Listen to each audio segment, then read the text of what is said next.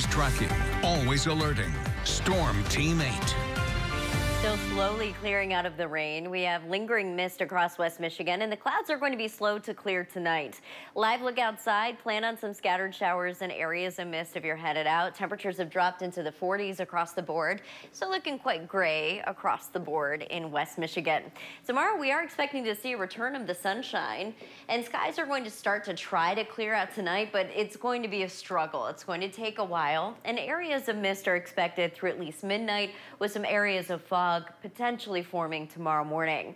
From there, we'll head up to 51 degrees for Wednesday. This is warmer than average for this time of year. Average highs are in the upper 30s right about now, so once again, we're just exceeding it by a long shot. For Thursday, 53 degrees, mostly sunny skies. Each day we'll have some cloud cover from time to time, but it's not going to be nearly as gray as what we experienced today.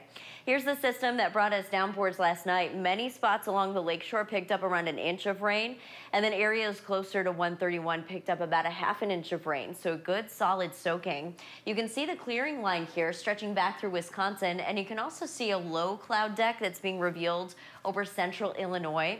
This is over West Michigan as well. You can see how the high bright white clouds are scooting out, revealing some of the low cloud deck that's still lingering. So we got two different cloud decks that need to dissipate before it can get back to sunshine here. High pressure is going to pass overhead. It's going to help to drag down some drier air for us tonight, so that will help.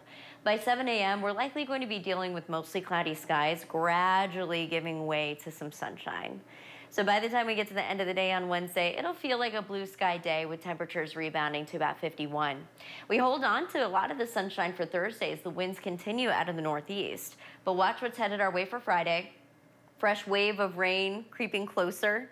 So Friday, we expect rain showers to move in. And again, Thursday stays dry. It's not until Friday that system scoots in. Right now, we've got shower chances on Friday at about 60%. Some of those linger for the first half of Saturday. And then Sunday, 30% chance of showers, but some of that could actually fall as snow. Here's a look at your futurecast for Friday, Saturday, Sunday. Friday morning starting dry, but it's the afternoon to evening that it really looks like this system is going to start to move in. And it will stick around through Saturday, 7 a.m. By the time we get to Saturday evening, we should start to dry out again, but the air is cold enough on the backside of that system that we'll begin to see a few flakes flying. Not many, but enough to give us just a light coating, especially in spots like South Haven or Kalamazoo. 8-day forecast reveals more sunshine than not. After we get past a few flakes on Sunday, we're back to 40s and 50s the following week with some sunshine. This really is the winter that wasn't. I mean, it just cannot take hold, and it looks like we're just going to continue on the warm trend here. Breeze right past Moving past it. Okay. Ellen, thank you.